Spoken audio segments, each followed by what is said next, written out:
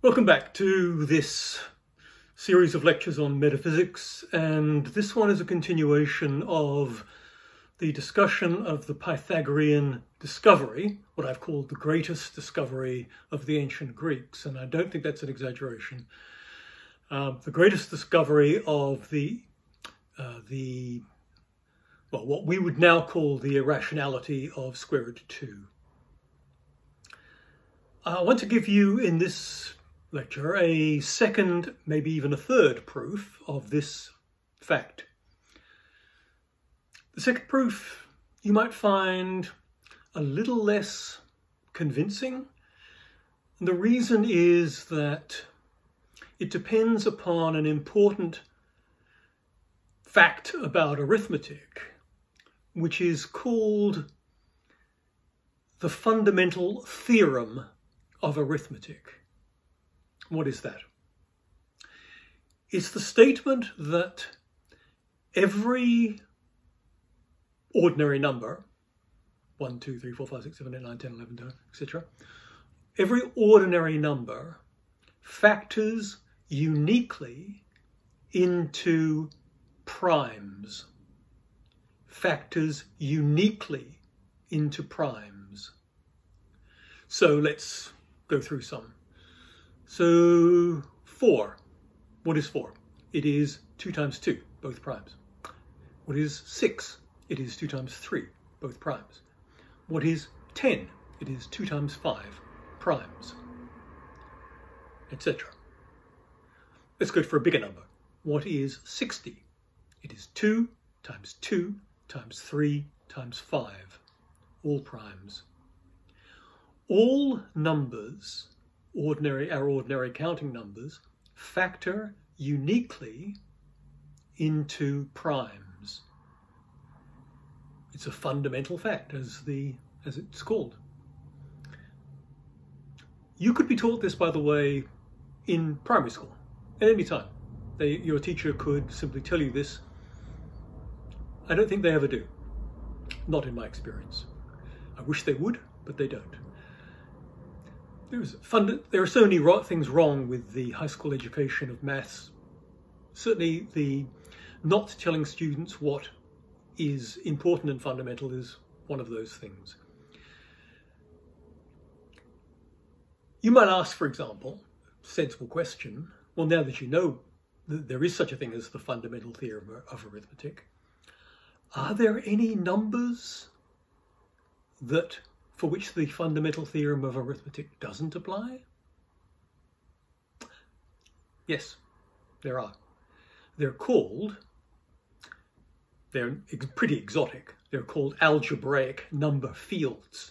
Algebraic number fields. And for some of them, the unique factorization fails. In fact, it only succeeds in a certain number of cases. So I think it's 12, I think. But mostly it fails. So yeah, there are important number fields, very exotic. Don't bother about them if you are just hanging on to this stuff. There are things for which it fails. Okay. How do we use the fundamental theorem of arithmetic in our proof that square root 2 can't be a fraction? Well, it comes in a simple way. If we go back to the equations that I put up in the previous proof, we find that we've got, and I think it's line 3, we've got m squared equals 2 times n squared. M squared equals 2 times n squared. Well, what does that tell us? It tells us that if we have such a fraction, that will be the form in which it comes to us, which means that suppose that we were to take m, which remember m is an ordinary number, m squared has to have a certain set of prime factors, and m squared will have to have those prime factors laid out twice. By the way, this is just an aside, That's how you can use the fundamental theorem of arithmetic to prove that numbers are squares and cubes and fourth powers, etc. If it's a square, then it will have the identical factors laid out twice. If it's a cube, it will have those identical factors laid out 3 times. So it gives you a shortcut to understanding how to prove that numbers are cubes and squares. That's important. Okay, so we've got m squared is just simply a set of prime factors laid out twice. That's on the left-hand side of the equation. Look at the right-hand side. 2 times n squared. Well, n is again an ordinary number, so it has prime factors, again, laid out twice. But that's multiplied by 2, and that's another, for the right-hand side, that's another prime factor of 2. So whatever the prime factors are on the right-hand side, we have to add 1 prime factor, namely 2. That means that because the prime factors for the square are an even number of prime factors, it's the same prime factors laid out twice, because it's an even number plus 1, which is the number of 2, that number has to be odd. It's an even plus an odd. But we saw that the left-hand side is just an even number. It's the prime factors laid out twice. So it's an even number. So now we have that the even numbers, or an even number, equals an odd number. Left-hand side, right-hand side. An even number would equal an odd number. That means that's an impossibility. That means there can be no such numbers, m and n, whole numbers, such that m squared equals 2n squared. That can't be satisfied. To put it another way, m squared minus 2n squared equals 0 has no solutions. That's another way of putting the same thing. M squared minus 2n squared equals 0 has no solutions in ordinary numbers. Now we know. So that is this simple proof based on the fundamental theorem of arithmetic on unique prime factorizations. Now, it gives us the same, we can summarize the same result. It's the same contradiction. An odd number can't equal an even number. So we can summarize both of these proofs that we have, the one from last week and this week, as saying an odd number can't equal an even number. Therefore, we have the proof of the impossibility of there being such a fraction. Again, it's a proof by reductio ad absurdum, the reduction to absurdity. We assume that there is going to be such a fraction, and then we show by deductive processes that there can't be, that it's an impossibility. So we assume the opposite of what we're trying to prove, and we derive from it by strict reasoning, that's important, by strict reasoning, that our assumption leads to a contradiction. That's the reductio ad absurdum, reduction to absurdity. So our assumption leads to absurdity. Therefore, our assumption must be false. Therefore, the opposite is true. That's the idea of reductio ad absurdum, and it applies in both of these proofs that I've given you. Okay, that is the fundamental idea of these two proofs. Okay, now there's another proof, a geometrical proof, that square root 2 cannot be a fraction, and I'll give that next. Okay then, here is the third proof. It's the simplest of them all, but it does require a little bit of thinking about. This proof is appeared a couple of years ago by Tom Apostol in Math Journal. Anyway, here it is. Very short, very sweet.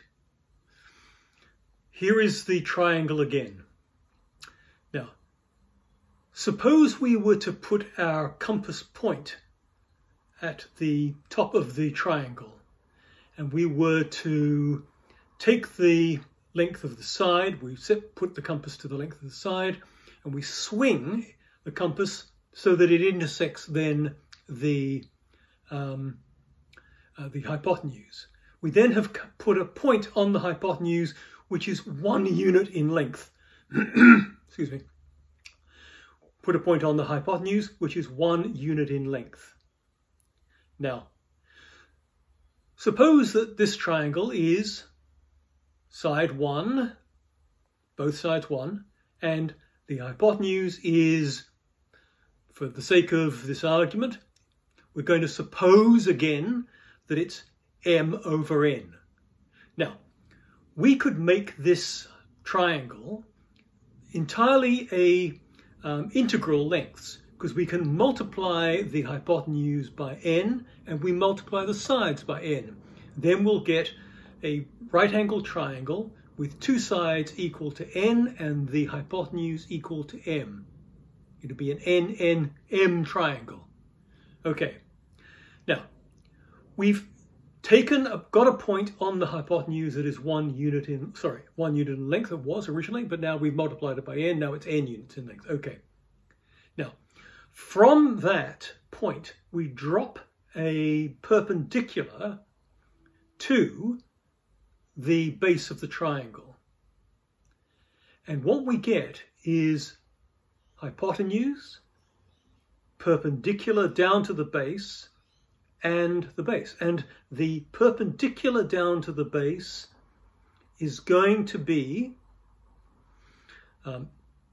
it's going to be the same length as from the base point to that point of intersection.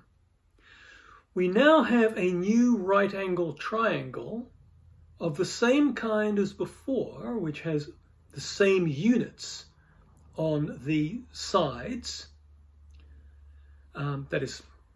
It has units on the side that are equal, and it has a hypotenuse. So it imitates the first triangle in a smaller form. But we said that the original triangle was in its lowest form. It was the smallest triangle which had these lengths. Now we have a new triangle which has smaller lengths. We can take that triangle and make a smaller triangle, and that triangle and make a smaller triangle, ad infinitum, but there cannot be a descending series of numbers going on forever. It would have to at some point stop. Contradiction. That contradiction, geometrical contradiction, may not have been what the Pythagoreans themselves had. Probably it was one of the other two. But nevertheless, it's a short, simple contradiction, and put up here the picture of it so that you can see how it goes. It's a little bit tricky. I guess that's why it was discovered rather late by Apostol, but nevertheless, it gives you a proof that square root 2 cannot be a fraction. Okay. No more proofs of that. All right, so leaving aside these proofs, I'm going to now come to the question of what kind of response was there in the Greek period? What was the response of the Pythagoreans to this discovery? Because I've said it seems a monumental discovery. What did the Pythagoreans themselves say about it? Well, the legend is that it was regarded as an astonishing and fundamental and all-important discovery by them. But recall that they had this code of silence which they adhered to, and therefore it was against the code to let that proof out. It was one of the secrets, as it were, that they wanted to keep to themselves. I think that's a bad idea, but, there we go. They wanted to keep it to themselves, but that didn't happen. Someone did let out that secret, publish it, or tell someone else. However it happened, someone did say it out loud to a non-Pythagorean. Well, thank God that they did, because if they hadn't, we wouldn't know about it, and that would have severely retarded our knowledge. Perhaps there's more that we don't know that has retarded our knowledge, who knows? So, it did get out, and much has been said about this getting out, but I want to read you the statement from Iamblichus, who wrote a Life of Pythagoras, and this is what Iamblichus said of this. This is his statement about these matters. He says, "Nor did they think fit either to speak or write in such a way that their conceptions might be obvious to the first comer. For the very first thing Pythagoras is said to have taught is that, being purified from all intemperance, his disciples should preserve the doctrines they have heard in silence. It is accordingly reported that he who first divulged the theory of commensurable and incommensurable quantities to those unworthy to receive it was by the Pythagoreans so hated that they not only expelled him from their common association and from living with them, but also for him constructed a tomb, as for one who had migrated from the human sphere into another life. It is also reported that the divine power, capitalized divine power, was so indignant with him who divulged the teachings of Pythagoras that he perished at sea as an impious person who divulged the method of inscribing in a sphere the dodecahedron, one of the 5 so-called solid figures, the composition of the icostogenus. But according to others, this is what happened to him who revealed the doctrine of irrational and incommensurable quantities." Well, the idea that this is what happened to the one who discovered incommensurable magnitudes, that has been repeated often. Now, I get exasperated at this, very exasperated. This story is almost never told without it being embellished in absurd and ridiculous ways. For example, it is said that the Pythagoreans themselves killed the one who revealed this secret, that they threw him overboard on a ship's journey. Now, it's repeated so often that you will almost certainly never come across this without it being misstated in this way, that the Pythagoreans did this. It will also be said that they sacrificed 30 oxen to the discovery of this, etc., etc., which is almost certainly again false.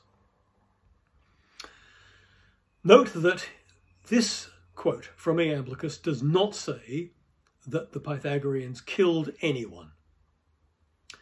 It does not say that they threw this person overboard. It says explicitly that the divine power did this. That not that the divine power threw him overboard, but that he was lost at sea due to the divine power. Now you have to remember, in this period, shipwrecks were all too common. Plying the sea of the Mediterranean and the Black Sea was a dangerous business, and there were many shipwrecks. It was a hazardous business being a sailor, but there were lots of sailors and there were lots of ships. So the story is completely compatible with that, simply that the divine power, who was you always attribute these things to a divine power. A normal shipwreck, a normal storm. The person who revealed the secret of incommensurable magnitudes was drowned at sea due to a storm, a shipwreck. That's it. That's the entire story. Okay, so let's put that aside. Now, I was talking a little bit ago about the ratios of papers and canvases for photographic and artistic endeavours. And I said that these often followed the patterns of the original Pythagoreans, the perfect fourth, the perfect fifth, the 2 by 1 harmonic, and also, of course, the 1 by 1, the square. That's also a frequently found form for these. Where does square root 2 fit into this? Well, here is a piece of A4 paper. A4 paper is what Europeans use for their standard letter size. I know Americans use US letter, but Europeans have gone to A4 paper, A3 paper, A2 paper, etc., etc. Now, what is this? What is A4? Well, interestingly, it is, if you take this as 1 unit of length, this is square root 2. Now, you already know enough to know that it can't be exactly square root 2 because you can't pin square root 2 down exactly. So it's whatever the paper cutters can approximate to, square root 2. But this is meant to be square root 2.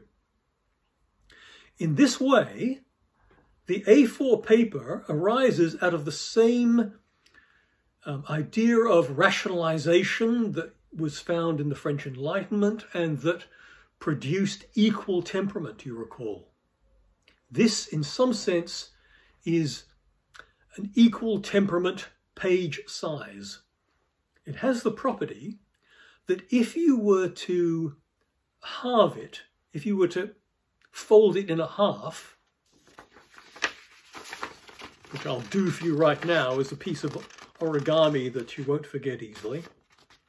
There we go. There it is, divided in half. Now, if we make this 1 unit in length, it's half of what it was before, the length was before, this is 1 unit in length, we'll call it 1 unit, then this would become square root 2. In other words, when you halve these in this way, you fold them in 2, you get the same ratio of sides, 1 to square root 2. That means you can divide the paper, cut it in 2 to get the smaller sizes. So you start off with a big size, fold it in 2 to get, say, A2, fold it in 2 to get A3, fold that in 2 to get A4. Fold that in 2, you get A5. This is A5. Okay? So that was just completing that little idea about how these things appear in page sizes and in paper sizes for photographic prints, for etc., etc. Okay, let me leave that topic. Now, you may have been thinking for the last 2 lectures, well, all of this is interesting maths, but what's it got to do with metaphysics? Well, I did say and warn you at the very beginning that numbers and the reality of numbers is a metaphysical question. But okay, there's more to it than that. What has this maths got to do with metaphysics? Okay, well, I'll try and answer that question now. Let's go back to the equation. It was 3 on the original proof sheet. I've just referred to it now. M squared equals 2 times n squared. You can rearrange that as m squared minus 2n squared equals 0. And what it says, one way of thinking about what it says is, can you find a number m, which when you square it is equal to 2 times another number squared? Is there a number is there a square which is twice another square? Is there a square which is twice another square? That's what that says. And the answer in your original proof is that there isn't, and there can't be one. So we've proven we've proven in our original proof that there can't be a square which is equal to twice another square. So if we were to list the squares, and we were to list all of the twice squares, 2 times the squares, there would be no matchup on those lists, on those 2 lists. There would be no matchup on those 2 lists. Okay? Fine. Now, if we try to work out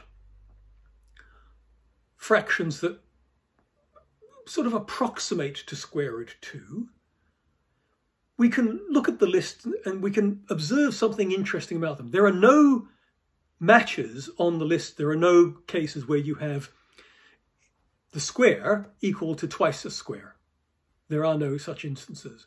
This means that m squared minus 2n squared equals 0 has no solutions as an equation. M squared minus 2n squared equals 0 has no solutions at all. But m squared minus 2n squared equals plus or minus 1 does have solutions. It has a lot of solutions. And if we list them out as m over n fractions, then here is what we get. We get, firstly, 1 over 1. Then we get 3 over 2. Then we get 7 over 5. Then 17 over 12. Then 41 over 29.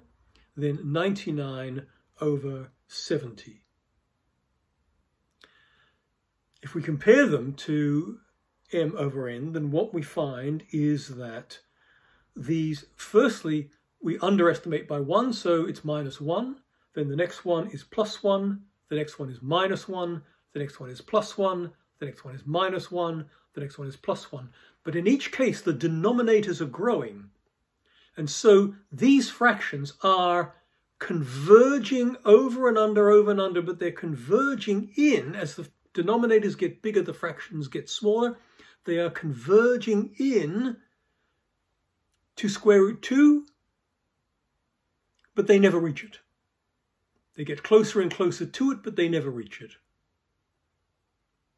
So, there is no fraction which will give you this, but you can approximate it. So you have here fractions, numbers, and unlimited fractions. Fractions that don't have limits, that cannot arrive at the limit of square root 2. These are the fundamental building blocks for the Pythagoreans. The fundamental doctrine of the Pythagoreans was that you have 2 things in the universe, the limited and the unlimited, the determinate and the non-determinate, the commensurable and the incommensurable. These 2 things are irreconcilable, but they must exist, and they must exist together.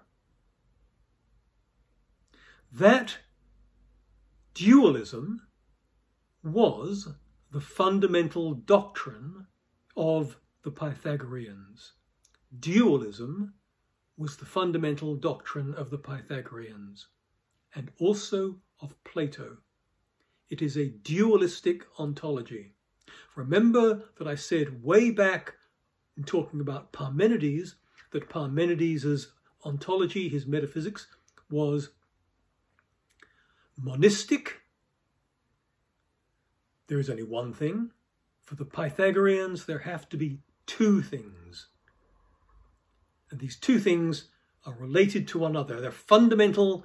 We have mathematical assurance that these two things exist, and they have to be somehow incorporated together in the world that we find around us.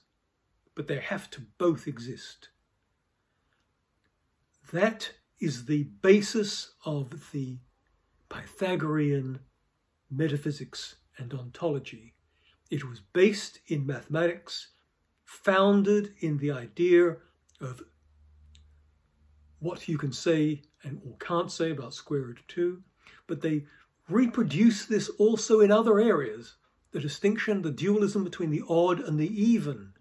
So they had this dualism not just in one thing, which was the profound discovery, but also reproduced everywhere, male, female, etc., etc. All over the place they found these dualities. And Pythagorean authors always stressed these dualities. And when you come to Plato, when we come to Plato, we will find that these dualities appear for him as well, as we'll come to. Thank you.